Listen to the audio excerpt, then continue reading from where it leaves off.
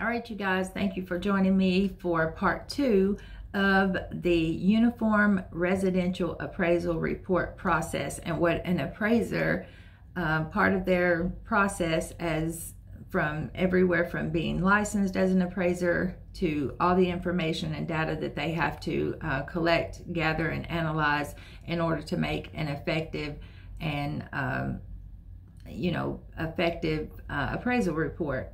So each appraiser must also include the following requirements, required exhibits. They must include a street map showing the location of the subject property and all the comparables used in the valuation process, an exterior building sketch of the improvement. So in your appraisal report, the appraiser will have in there also a sketch of the property and the structure showing the dimensions.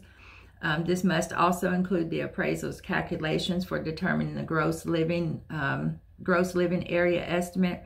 If the floor plan is an atypical or functional obsolete, then a floor plan sketch showing the dimensions is required instead of the exterior sketch. Clear descriptive photographs showing the subject property's front and back, side views, the front, back. I used to do this with BPOs. And this is all part, and then that's a broker price opinion if you don't know. But the appraiser must include also the front view, the back view, the street view, and all appropriate ways to identify. In fact, a great appraiser will even include the street sign address showing the name of the street, as well as maybe the mailbox number or the number on the house. So it must be a clear description showing all of the front of all the comparables that was used as part of the process.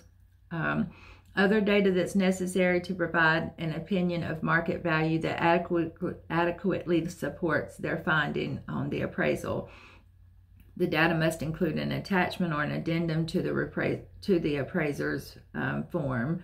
So remember that an addendum is in an addition, and an amendment is making a change to a contract. So that's very important.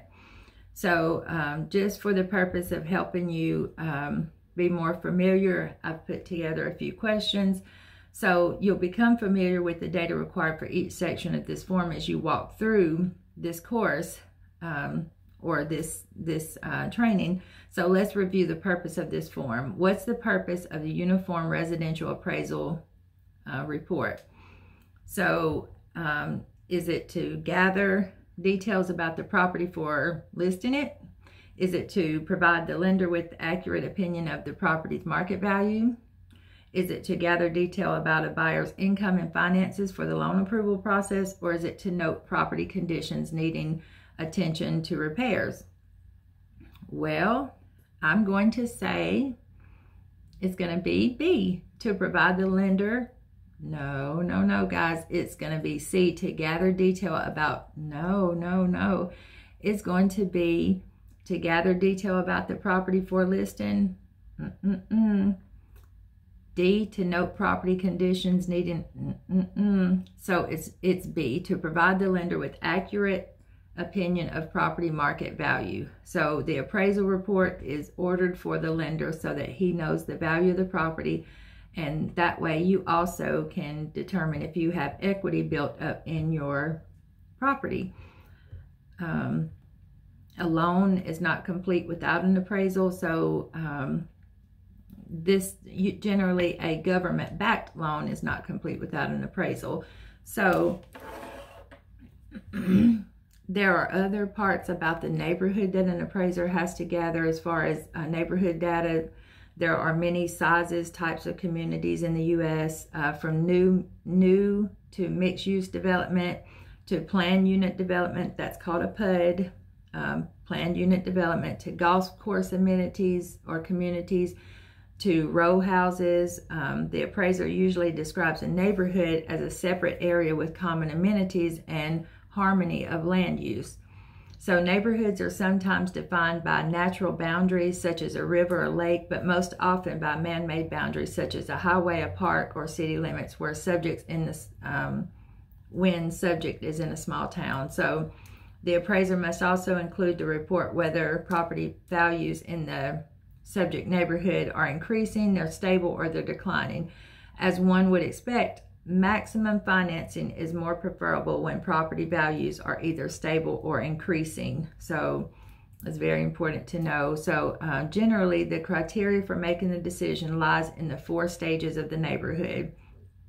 So the 4 stages of a neighborhood are the growth, the rejuvenation, the decline, and also the equilibrium, which is or stability of a neighborhood. So the growth is the neighborhood, it's the neighborhood's characteristics by the market acceptance. The equilibrium is a period with no market change. So that's where it's kind of stabilized. The rejuvenation of an area, that's the neighborhood's renewal and increased demand. So then we have the decline, and that's a time of lower demand. So, and all of this is so important again for the appraisal process. So neighborhood data section of the URA, which is the Uniform Residential Appraisal Report. This is all part of that section. So let's look at the neighborhood data section of the URA, where appraisal reports and support their analysis of the subject property neighborhoods. The section consists of some check boxes and a few lines for a narrative explanation. Appraisers can continue a more detailed neighborhood analysis and explanatory comments page. So there'll be certain pages that will be part of the appraisal, and those are the pages that you as an agent will need to be able to identify, so you will know where to gather the information to discuss with your client should they share the appraisal with you. Now, often I've seen agents want to share the appraisal with the other client, but remember, the appraisal belongs to the buyer. It does not belong to you. It belongs to the buyer, and it's really important that you understand that if whatever that value is, that is to be held close to you. That's not to be shared with the other side under any circumstances. If they want to share it, let them share it, but you as the agent never need to share the appraised value with really anyone. Allow the client to do that if they choose to do so. In the situation where an appraisal comes back and there are repairs, at that time, you as an agent, you can take the summary section of where the repairs are being suggested by or requested by the appraiser, but you do not need to send that entire report over to the other party. I repeat, do not send that entire report. The only thing that you should include in a repair replace proposal should be the summary of what repairs need to be made. You do not need to include the entire appraisal report. And only if and when repairs are required do you need to share that information. When we're talking in terms of value, only if the appraisal does not meet the sales price would you share that information with the other party. And again, I oftentimes would let the client or let the lender share that information. So, you know, that's something very important that you understand. That's confidential information, is that appraisal report. Again, we're going to make a third video because this is a deep subject when we're talking about understanding the appraisal process and all of that for the appraiser. So we're going to do a follow-up video and complete this discussion of the uniform appraisal,